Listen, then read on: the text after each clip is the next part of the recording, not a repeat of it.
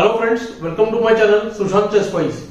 Today we are at the next topic, that is the knight versus pawns, and we are about to start with knight end games very soon. It's very important to know some positions related to knight versus pawns before we enter knight end games. We'll see some properties of the king and the knight in this lesson. So we will take case of cornered kings first. Here we see that knight is playing against two pawns. The black king is able to protect its pawns, but the king itself is not well placed. It's in the corner and the white king has managed to squeeze it.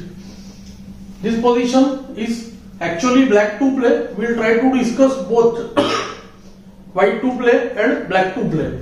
If it is white to play, white wins very easily. White can just go nf6 when after g5, knight g4 check, king h1, and white just wastes the move with king f1. And now pawn has to go to h2. After h2, knight f2 and checkmate. After knight f6, king h1 is a better try. Still knight g4. And now if g5, then again king f1. And we note that again we force the pawn to move to h2. After h2, similarly white just goes kf1. Now the only move is g5. We see the case of semi-stalemate again, and next move will be knight f2 mate. Things look far more complicated with black to play. But I must tell you that here also white manages to win, but with more number of moves. Let's say black goes with the move g5 or kh1. There are only two moves. After g5, knight f6, kh1. We see that we are heading towards a similar position after knight g4, but now we don't have king f1 already. So after h2, we will not be able to mate instantly. But white here maneuvers the knight to other square.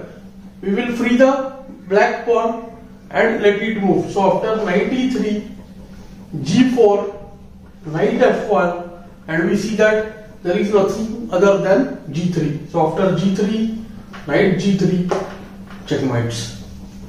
Although moves are more, white manages to win nevertheless. Let's look at the main variation now.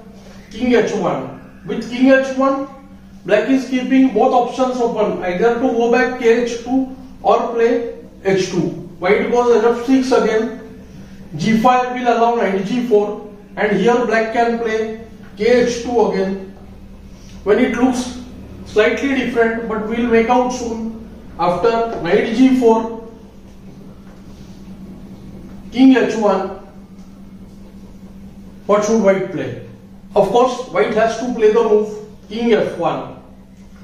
Now we are keeping the threat. If h2, then knight f2 mates.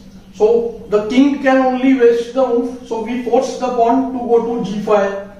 After g5, king f2, we reach the same position now, forcing black to play h2, and now the knight goes to e3. We reach the position which we saw before.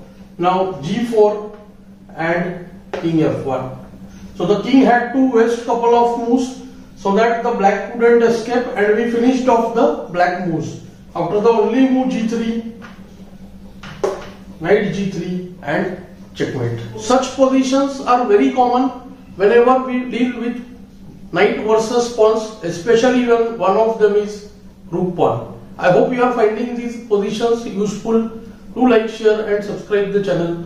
Thanks for your time.